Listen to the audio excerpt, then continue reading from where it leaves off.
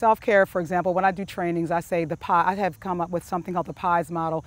P means physical, I is intellectual, E is emotional, S is spiritual.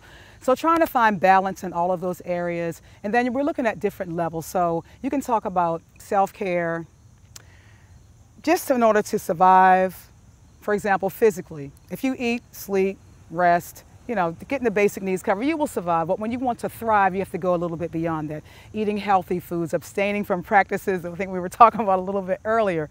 So let's think about that. But I go beyond that when I think about self-care, because self-care for me has to do with having healthy boundaries, knowing when to say no, knowing that you cannot be everything to everybody. That is a huge part, because in this culture, you know, do everything, you know, people pleasing down the line. But when you learn to take care of yourself, and in order to do that, you have to know yourself first.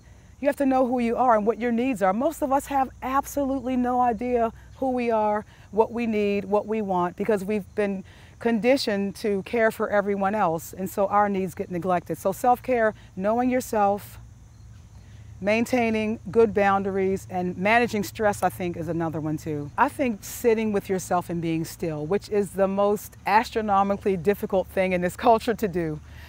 I don't see any way other than being with yourself, being comfortable with yourself.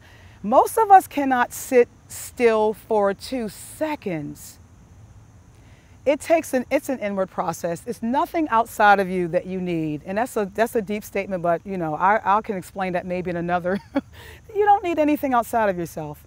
And if you think of ourselves as a microcosm of the universe and the planet, everything that exists outside of you is inside of you. Study yourself, go inward, find out what you want, what you need, what you desire. And you have to strip every role. You have to say, now, I'm not Dorothy the wife, I'm not Dorothy the drummer, I'm not Dorothy the psychologist, I'm not Dorothy the... Who am I in my essence? Essentially, fundamentally, who am I?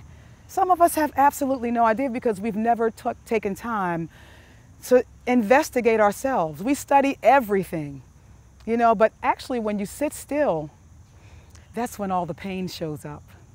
That's when the demons come, you know, the stuff that you've been repressing and running from your entire existence. It shows up, but it wants to be there. It wants to exist. It wants expression. It's like I feel this little girl inside of me before I found who I was, just crying for attention.